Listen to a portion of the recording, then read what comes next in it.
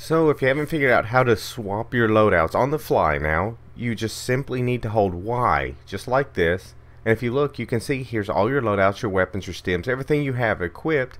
All you have to do is select one, and there you go. Your character crouches down and does his business.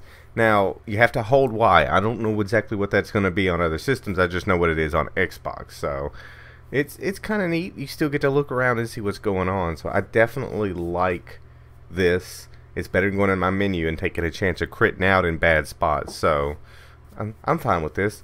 But I also have another little something here that might interest you guys. So check this out right here. Yep, this is what you're seeing. It is the Dodge Durango. They kind of messed up and put it in the vendor as like a mystery.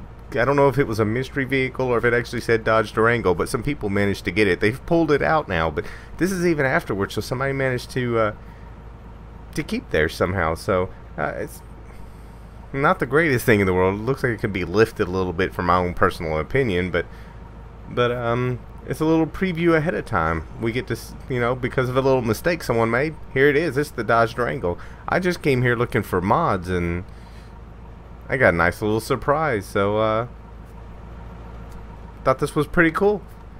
I'm out, guys. I'll catch y'all later.